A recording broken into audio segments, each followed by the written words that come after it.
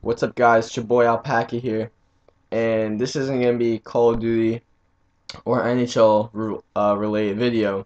It's actually going to be a helpful tutorial on how to get AdBlock, and this is very helpful to me because, as you can see on this homepage right here, I don't have any ads on the sides or none of those annoying sound like 15-second ads and stuff like that on the side. And also, if you're on Twitch on Google Chrome, or I think that this might work with Mozilla, then it'll be the same way. It'll help you out. You won't have to see the ads, like the 3 ads in a row and stuff like that. So let's get into it. This is the simplest tutorial ever. All you do is you go to a new tab in Chrome. You go to the store,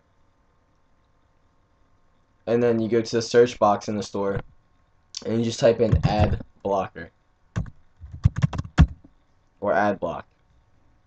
Now, since I already have it downloaded, it's gonna say rate it, but if you don't, it's gonna say add to Chrome. So it'll say add to Chrome up here. All you do is click add to Chrome, and then literally that's just it. Once that's done, you don't have to refresh Chrome. I mean, if it doesn't work, then you do, but that's it. And then ad blockers up here, and then already it says that there are 9 on this page, and you can't see them. So also, like I said, on Twitch it'll work. Hope you guys found this tutorial useful. If you liked the video, leave a like. If you really enjoyed the video, comment. If you haven't yet, follow me on Twitter at Alpaca and subscribe. Peace.